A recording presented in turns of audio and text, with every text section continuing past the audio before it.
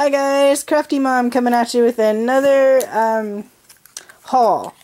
This is from the Dollar Tree and Big Lots.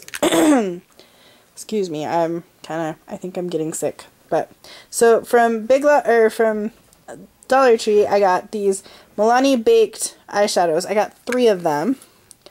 This one is in Must Have Fuchsia, and this one is in Golden Touch, and this is the Runway Eyes edition, and this one is, I guess, the regular. And then I got another one of the Runway Eyes. This one's really sparkly, I like it, and it's called Girls Love Pink. So I got those 2 things. And then I got another lip gloss. This is Glitzy Lip Gloss, and it is in, let's see, I'm going to open the package real quick. It is in the shade Charmer. So, it looks really nice. Kind of excited about it to try them. So, that's what I got from the dollar store. Now from Big Lots. First thing I got were, I wanted to try these facial cleansing tissues. I needed some new ones, and these were only $1. So I got the regular kind. There was like 6 different kinds. I got the regular kind and the green tea kind. So I got those. Then I got some more of my body wash. I love the Caress body wash. I got it in Mulberry Blossom and Midnight Woods. And this was $3. So, kind of excited for that. The next thing I got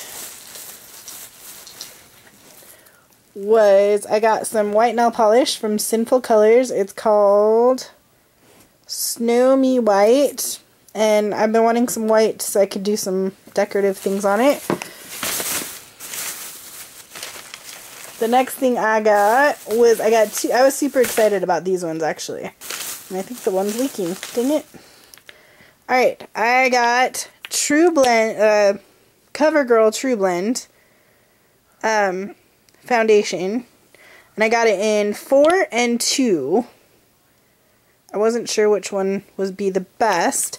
And after having swatched them, it looks like 2 is going to be my shade for the winter time.